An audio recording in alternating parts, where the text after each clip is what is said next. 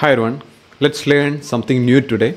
Let's create zinc oxide nanostructures.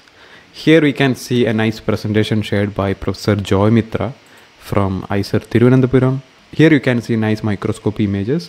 So basically we have hexagonal nano pillars distributed randomly. And if you scroll down, you can see different representations here and you can see nice images. Let's create this in Blender. Also, if you simply Google and look at the images, you can see nice materials and most of them are hexagonal nanorods. Here you can see an interesting representation. Let's learn how to grow zinc oxide nanostructures on different surfaces. Let me open Blender. First, I'll add a plane, Shift A mesh plane. On top of this plane, we will grow zinc oxide nanostructures. For that, we need an hexagonal nanorod, right? So where do we begin? Start with a cylinder. Shift A mesh cylinder. When you add cylinder, don't click anywhere. You can find here a small menu. Click and expand that. Here you can reduce number of vertices.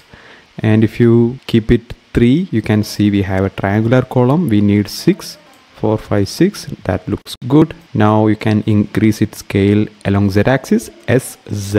That looks fine. Scale it down. Let's keep it here and move the plane here. So we'll add a hair particle system on this plane. Go to particle properties. Click on this plus icon. Change this from emitter to hair. Now we have a lot of hairs. Reduce the number maybe to 100 for now. And you can reduce the length as well, like this.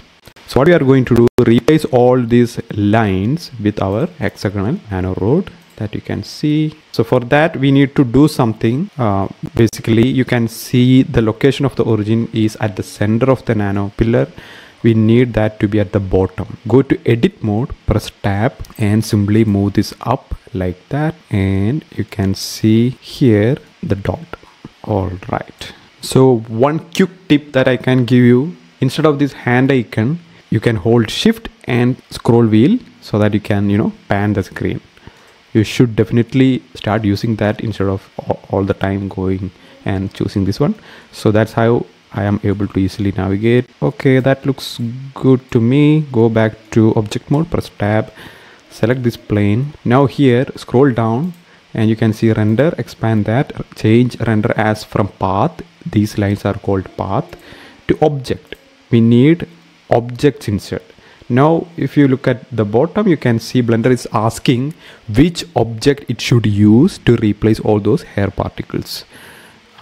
You can use this eyedropper tool and select this hexagonal rod, and now you can see we have a lot of nanorods on the surface. They are not big enough. If you increase the hair length, you can see them. I'll add a color to this nanorod. Go to materials, click on new, change to blue. Now we need to fix its rotation. Go back to particle settings, select the plane first and scroll down under object, activate object rotation. Now select this rod and we need to rotate it. Choose rotate tool, rotate along Y axis. Now you can see the rods are rotating on the surface. So expand this menu and go to item. Here also you can find its rotation, and if you adjust the rotation here, change this to 90, you can accurately rotate it.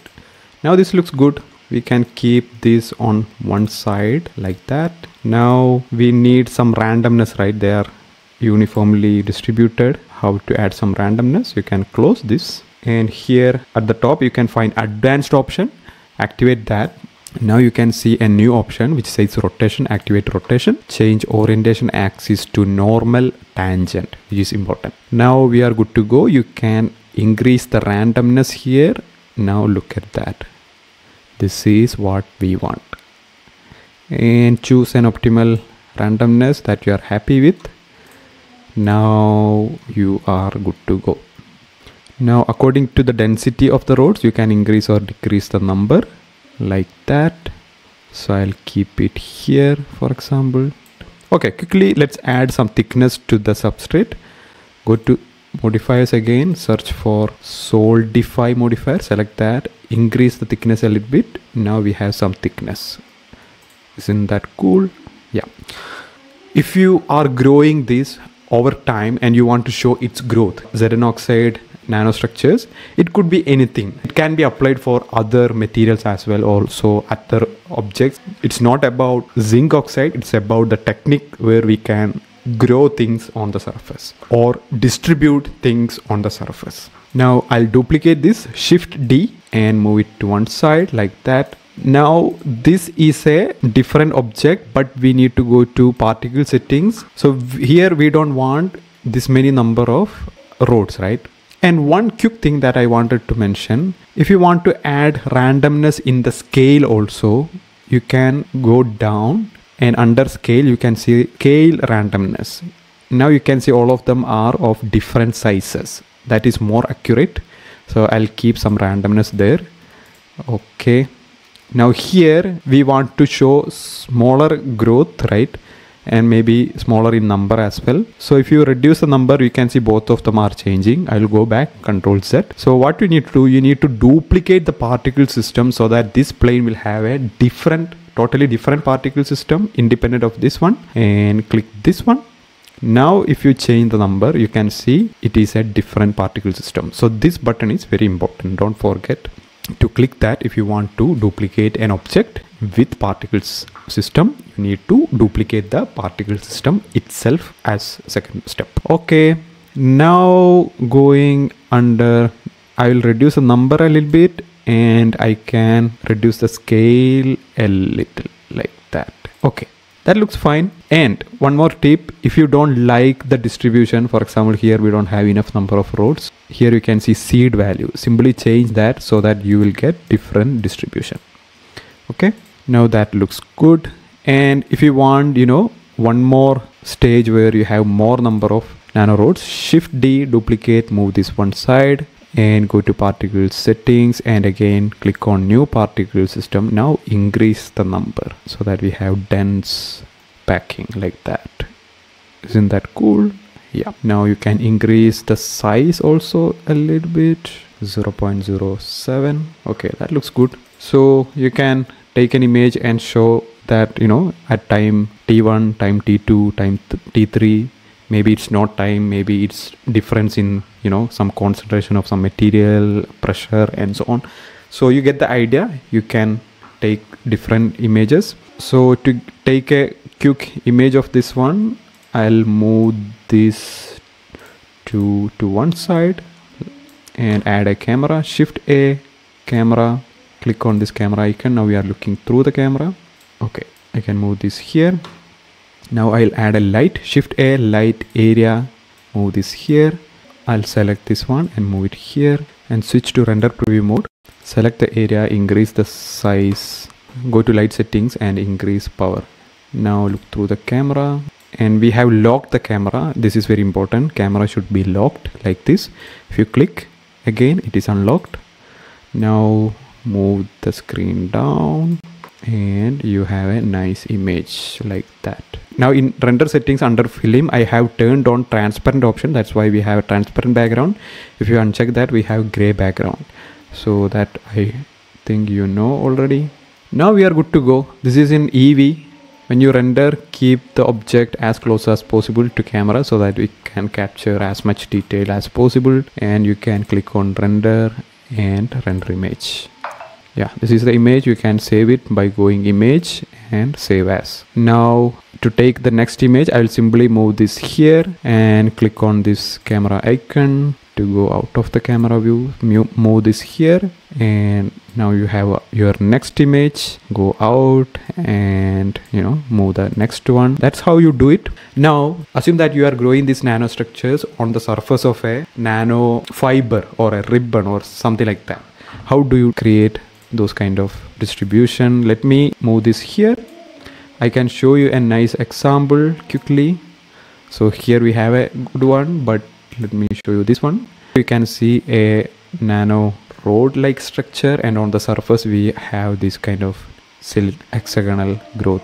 Now I will add Shift A, curve, bezier. This is very important and this is a line actually. You can go to data here and increase depth so that it will become a tube. You can go to edit mode and adjust its properties like this. Left click and choose move tool. You can adjust this.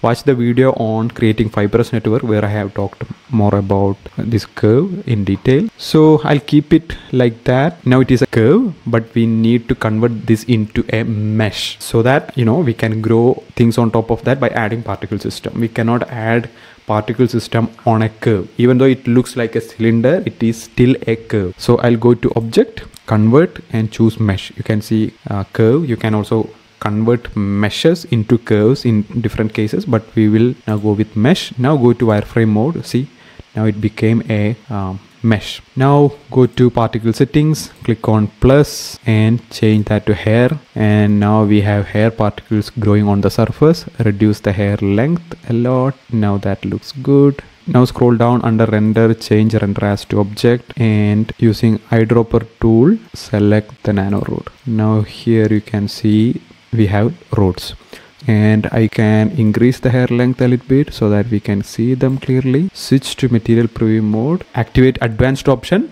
and scroll down, activate rotation, and scroll down and activate object rotation. Now look at that. This is what I meant, and in this case we need more number of particles, and you can also randomize its rotation if it is needed.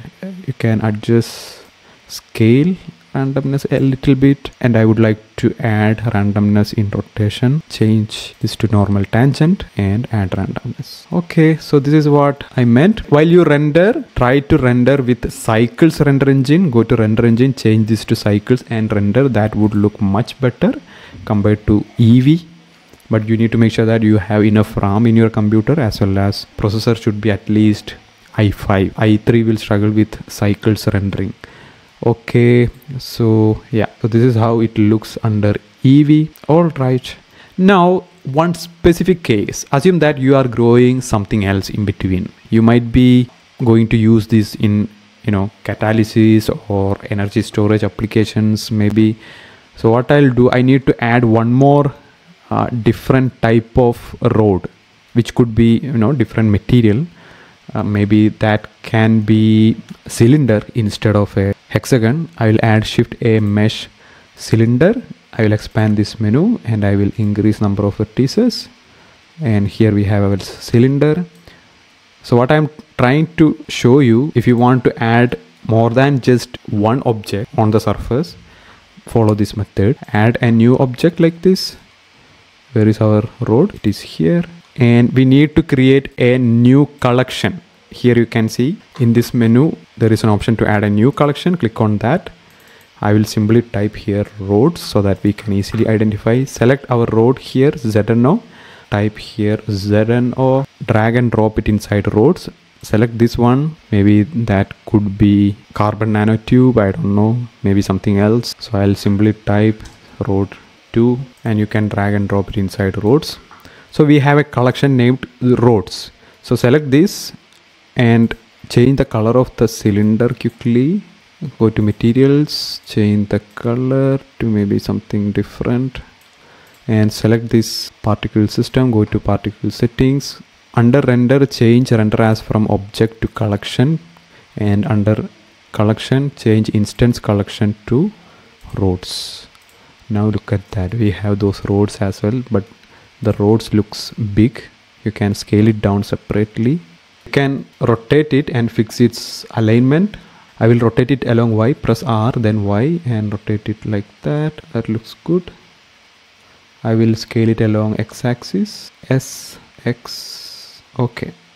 Now that's how you do it. You have grown something else in between. So I hope you learned how to grow ZnO nanostructures on different surface. It could be different materials or it could be different objects as well. Basically, we explored how to use hair particle system. So let me know if you have any questions. See you in the next tutorial. Bye.